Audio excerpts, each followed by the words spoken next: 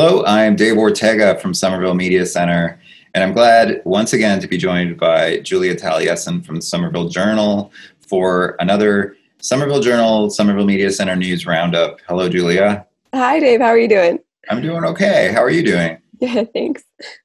Yeah, so we're recording this on Wednesday, September 2nd, so that means that the September primary just happened last night, and we will get to that among some other burning topics that Somervillans are concerned about. But we are going to start off the way that we have been starting off this whole time, with an update on coronavirus and Somerville. So Julia, why don't you head us off with that? Awesome. Yes. So there hasn't been as much news around this lately, especially with everything going on with elections. But of course, this is still something that our city and state and country and planet is navigating. Let's just bring it out real quick. So if, there's still a lot of information up on the city website about it. There are still people who are getting COVID in Somerville. The cases are still remaining pretty low. We did have one more fatality. So at this point, there have been 1,133 confirmed positive cases. Currently, there are 92 probable positive cases.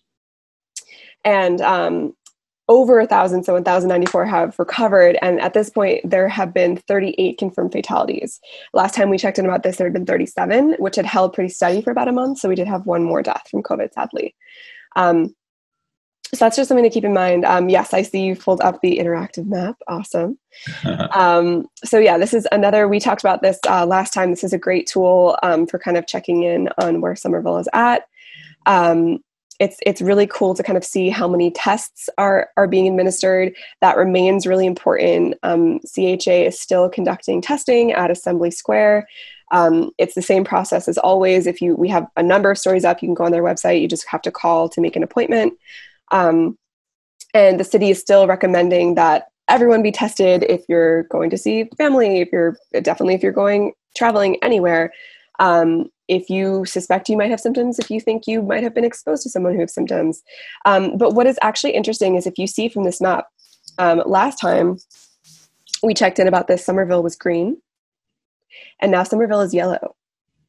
So that means that the incidence of cases and the rate of cases daily is increasing.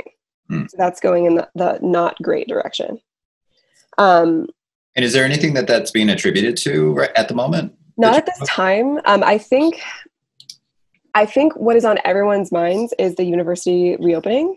That has not been directly attributed. Tufts has been conducting thousands of tests. But I think there's a number of things with businesses continuing to reopen, with even small weather shifts. Yeah, there you go. I haven't heard specifically any why exactly this is happening. It certainly isn't that bad yet. Mm-hmm. And this is not to say that we're going to go directly to red. Somerville has been very cautious. Has been doing kind of a really good job of this throughout the pandemic. But no, at this time there isn't a ton of information about why that is. That's interesting to know. Yeah, a lot that we could surmise at this point, and I'm curious to see. Yeah, it is something interesting to keep in mind because recently the city did announce that we'll be beginning to move into phase 3, step 1, which right. The city has been holding off for many weeks, while the state and other cities have moved forward. So it's phase 3, step 1, and the city did say specifically that they will do this if the data continues to trend in the right direction. If the data continues to trend in the right direction. And when I spoke with city spokespeople, that was really what they kind of hammered home, that this is definitely something they want to do. The city is considering, a limited reopening for fitness centers, gyms, indoor recreation facilities around September 8th, but it is dependent on this data continuing to trend in the right direction. Right. So while that has kind of been the announcement, and they've been meeting with these businesses for several weeks, I think the most recent meeting was on the 31st of August. It's not a guarantee.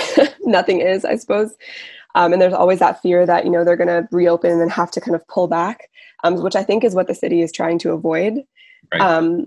But, there's a lot. There's many measures that the city is kind of talking to these businesses about. There's kind of gathering capacity limits, which are still going to remain pretty strict. There's a lot, and I think it's going to be interesting to kind of see how this all goes, because I know a lot of these businesses are anxious to reopen because other businesses in other cities, Somerville isn't an isolated island, are already opening. Right. So I think there's a bit of a sense of urgency that like we need to open. We need to be kind of doing business as best we can at the moment. But it's going to be interesting to see how all this goes. Yeah. And Somerville has been both criticized and praised for its extra caution when it comes to business reopenings. As you said, it's been a few weeks that the state as a whole has allowed for phase 3 reopenings, and Joe Curtatone and the city leaders have decided to hold off, just in an effort to just keep numbers down in a very densely populated city such as Somerville. So, we will see what we see, and hopefully the numbers continue on a downward trend, so that the full phase 3 reopening can be done safely. Absolutely. And we can touch on that more when we talk about some local businesses initiative in a moment. But to talk about what I mentioned at the beginning, the primary elections. So there was some pretty important primary things on the ballot statewide, and then also at the local level. So why don't you touch on this? Yeah, sure. So I was definitely up late last night waiting for these results. Somerville did a great job of getting these in actually pretty early, all things considered, because I think it was a tough year. There were Maryland ballots, there were ballot drop boxes all over the city. There was a lot to do for the elections department in Somerville. But it was, everything seemed to have gone well. The unofficial election totals have been posted. There were 25,682 ballots cast. The unofficial results didn't include the current number of registered voters, but in the March election, the number of registered voters was a little over 56,000. So we can probably assume it's a little bit more than that. But that's a pretty good rate.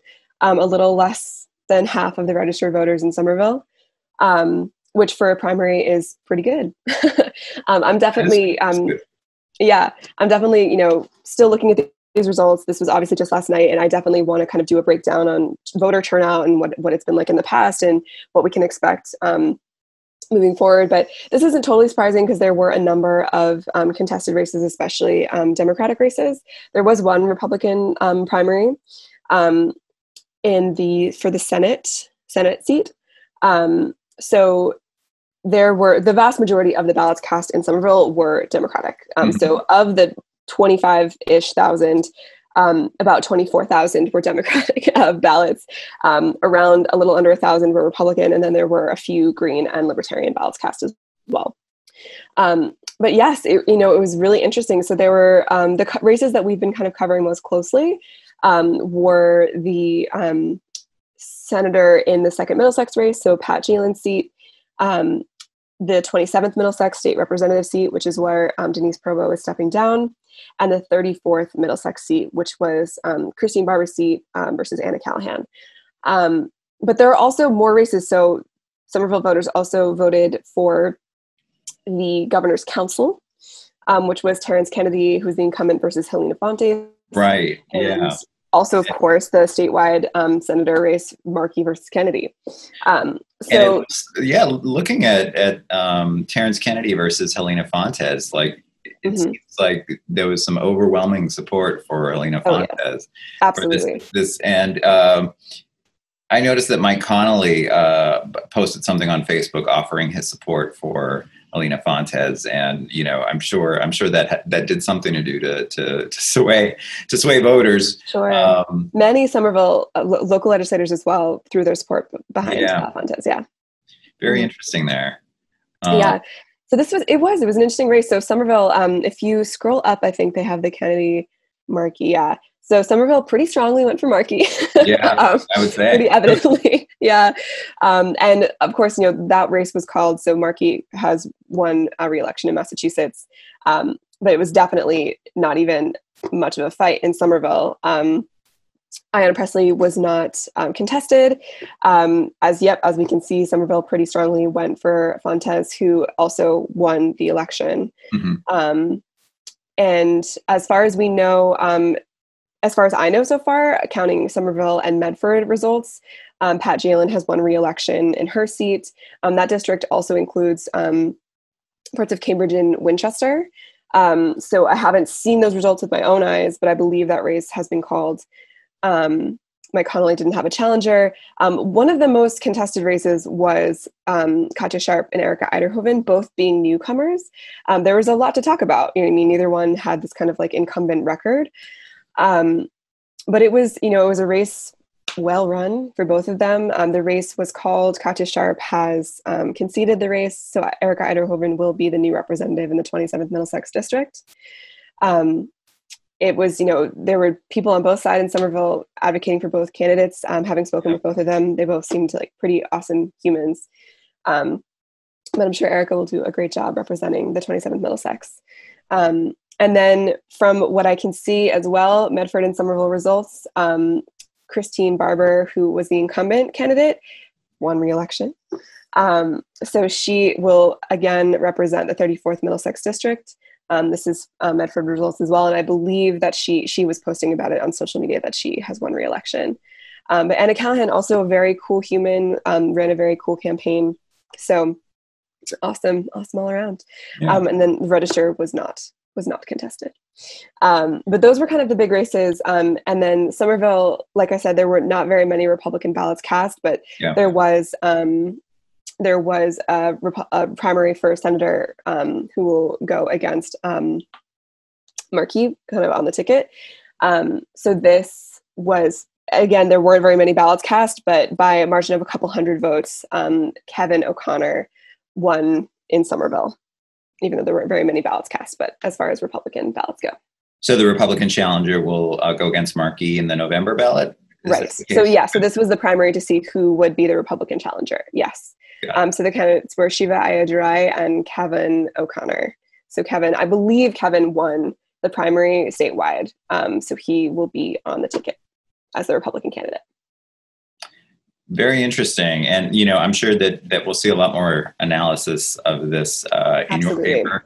I love looking at this stuff. I think it's so interesting and comparing it to kind of just what things were before and, how did Somerville come out in the last primary and how many races were contested. I think it's really interesting to look at stuff like that, especially with all the conversations that are happening around voter suppression, just all the things that are going on heading into this November election. It's a very important November election.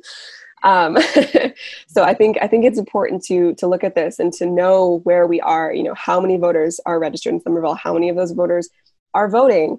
Why not? You know what I mean? Why wouldn't someone be moved to vote? I think it's interesting stuff to talk about. So yes, I'll definitely be writing more about it. And it was an interesting kind of test for the ballot boxes that we saw around town, where people could drop off their mail-in ballots. And have you heard anything yet? Is it too soon for the elections commission the local elections commission to have said how that went? I haven't heard anything yet. Definitely going to be reaching out. Yeah. I think there's definitely some mixed opinions from the public. I think a lot of people were really excited about it. They were happy. It's more accessible. It's much easier to drop off your ballots. For example, I'm a Cambridge resident, and there was one ballot drop box at the election commission at 51 Inman. So I, drove there and delivered my ballot. And in Somerville, there were a number of places you go. There are 10 ballot drop boxes.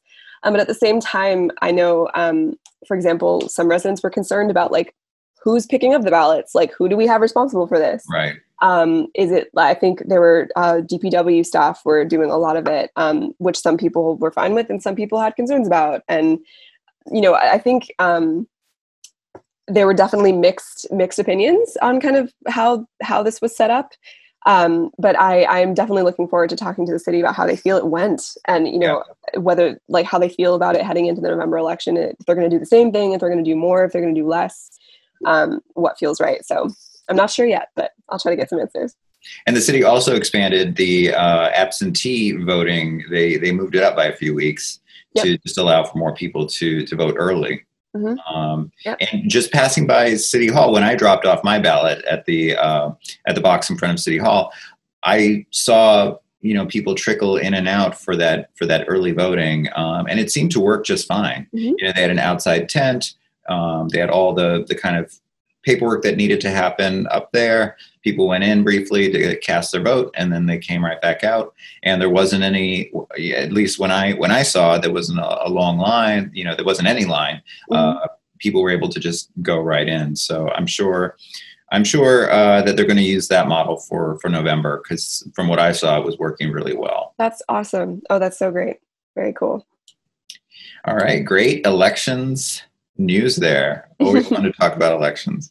And then moving on to local business, we actually both had separate interviews with the Arts at the Armory director, Stephanie. Sure. Yes, Stephanie. And so there's a video feature out there that we made, and then you did a write-up about a new initiative of theirs. So what is this new initiative? Sure. So I had the opportunity to talk to Stephanie. I called her about this arts impact petition that she is one of the kind of signers of, requesting more like support and aid from the city. And when we were talking about that, she was telling me about Rooted, which is the new initiative at the Armory, which is a cafe as well as kind of like a farm stand or like market. So anyone who knows the Armory, I love the Armory. They've had a cafe for a while. It's delightful. They have little open mics. They have a tiny little stage in the corner. They have really yummy sandwiches and treats and cookies. And it's a very cozy place. But obviously, it's been really hard for arts organizations, above all kinds, kind of, of all disciplines. And they, as a venue, the Armory is, it's a gallery. It's a lot of things, but it's primarily like a gathering place. I mean, they host galas, they host farmers markets, they host, I've been to like the vegan market there. They host tons of different things. They host community meetings. I've been to a Summer Vision meeting there. It's just, a fashion show. Yum has been hosted there, the Welcome Project's annual, just delicious food celebration. So they're a real, arts and cultural institution in the city. But it's COVID times, so there aren't many events going on. Right. Yeah. So it's been really hard. And when I was talking with Stephanie, she spoke quite candidly about the challenges that they are facing. And this was related to the petition to the city to kind of direct more funds to them. But what she was saying is, they've applied for grants, they've applied for loans. They will continue doing all of this, to try to find, sources of funding. But really what she was saying is that like they needed some sort of steady income. They needed to be able to rely on something, you know what I mean? So what they did was they came up with this idea to open a cafe, kind of like what they had before, but also a farm stand. So they have produce from local farms. They have products from local vendors, like Deanna's Pasta, and other spots in the city, for candy, for pasta, for pies, for all sorts of things. And then they also use local ingredients. So stuff from local vendors in the menu that they have. So in sandwiches and salads and all of that. So it's really like this just hyper local, yummy, like market and cafe. And the hope is that this will serve two purposes. Like on one hand, it will kind of serve their mission, which has been really hard, being closed during a pandemic, like not really being sure what to do. And even though I remember Stephanie said, she was like, it might not sound like a market is like the same, like serves the mission of an arts organization, but she was like, our mission, part of it is to like just support the like local creative economy and just the local like business economy, because they also manage the Somerville Winter Farmers Market. So that's really still kind of in their purview. So she's like, we just want to, you know, get back to serving the community and just being here, doing what we love to do. And also hopefully, you know, generate some regular kind of more dependable revenue so that we can, you know, keep our staff and just survive this in a kind of basic sense. And she was happy. She said that, you know, this whole venture has allowed them to, you know, bring some staff back to work, to, you know, to work the cafe. They have some outdoor seating for up to 20 people, have new signs up. It looks really great. But I think, you know, it's a tough time. Yeah. So if you were ever going to kind of stop by the Armory for a bite or a cup of coffee, now is definitely the time. Yeah. I agree with you in my conversation with Stephanie Scherf that the critical kind of nature of their status right now as a nonprofit organization is she couldn't state that enough. And it echoes what a lot of nonprofit organizations, as well as small businesses, are going through right now. It's just with this dramatic drop in funding, either income or funding. You know, like you said, the Armory, it's largely a performance and rental space. They have that giant, beautiful, you know, open space, and, you know, all the great events that you mentioned that you've been to. You know, our gala fundraiser was there as well. None of that since March. So all those rentals are gone. So yeah. So if you're out there, if you're walking along Highland Ave, if you're driving by, you know, stop by Rooted and help support this nonprofit organization that's in a really critical moment right now. Yeah. And honestly, the thing that's so beautiful and generous I find about this is that, yes, right, like drive by, stop and support this arts organization who is simultaneously supporting local vendors and local people who live in our community, work in our community, like create in our community. You know what I mean? Like it's all of it. So like you're supporting the arts at the Armory and their ability to survive this and continue to be that place, that gathering place for all of us. And at the same time, they're making it possible for you to support all of these other local vendors so that they can continue being wonderful stewards in our community. It's so beautiful. I love it. And I will just add that as a nonprofit organization, Somerville Media Center, we'll be doing a fundraiser in October, the week of October 9th.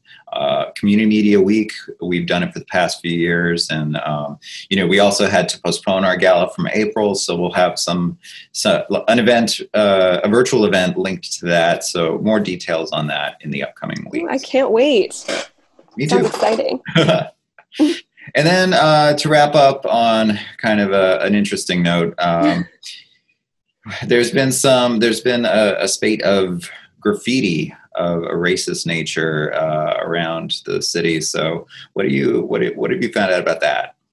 Yeah, thanks. I know this is a tough topic, but I think it's important to talk about. There have been several incidents of racist graffiti, mostly concentrated in Somerville's Ward 2. So right around your area. The couple that I have reported on at this time was at a private residence in the neighborhood, and also at Trina's Starlight Lounge, which is in Inman, kind of right on the border of Somerville and Cambridge. Both were kind of explicitly, the home had a Black Lives Matter sign. Trina's also had a Black Lives Matter sign, as well as a No Justice, No Peace sign. Trina's was pretty heavily targeted. They had those signs kind of painted over or crossed out. But they also had, if you've ever walked by Trina's, they have a very colorful facade. They have lots of paint. Their logo is kind of all over the place, and they have like the snack shack and all this fun stuff. They have a mural.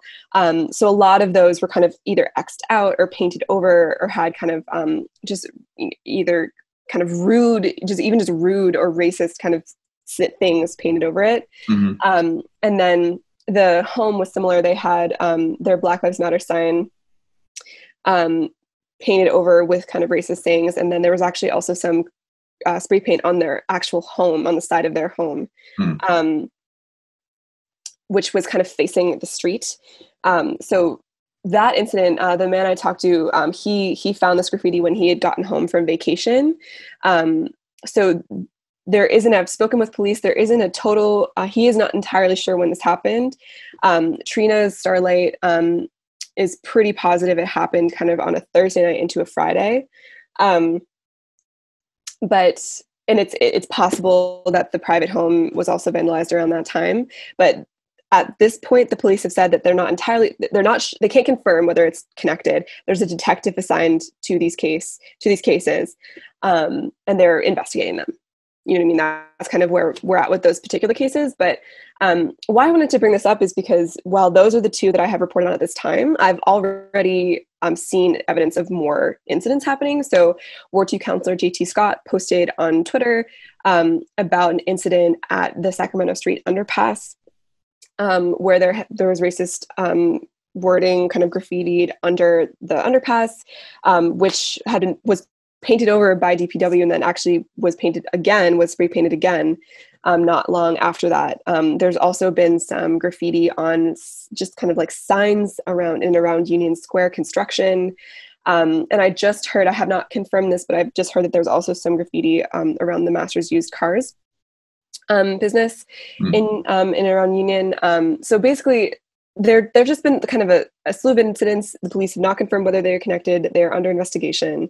But I wanted to just bring this up for a couple of reasons. One, I just wanted the public to know that I am kind of looking into this so that if it happens to you, to please reach out, of course, to the police. But I would also love to hear from you about kind of what happened and your experience of it and whether you have any information.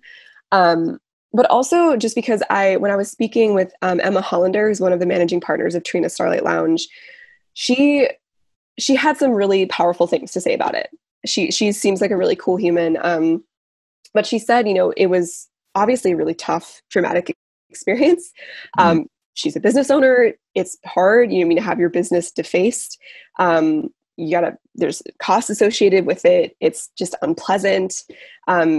Due to kind of the nature of the graffiti, it can also make you feel a little unsafe, I think, in this area. But one thing she said was, she was like, I think that we kind of in this area in New England or in the Northeast, we kind of think that we're immune from it, that like it doesn't happen here, like only happens down in Georgia or like in the South or whatever. But she was like, if anything, I'm not happy this happened, but I'm happy that people see that this is an issue that's happening here. And the other thing she said was like, I honestly, if anything, this just shows that we're doing something so right that we're making people angry. That was kind of her attitude, which was really cool. It was really strong, to hear from a local business owner after experiencing something like that. So, and, it's a tough issue. I'm not happy to, see this happening in our neighborhoods. But I think it's something worthy of investigation. So I would just ask, anyone to come forward if you know anything or if you've seen anything. Absolutely.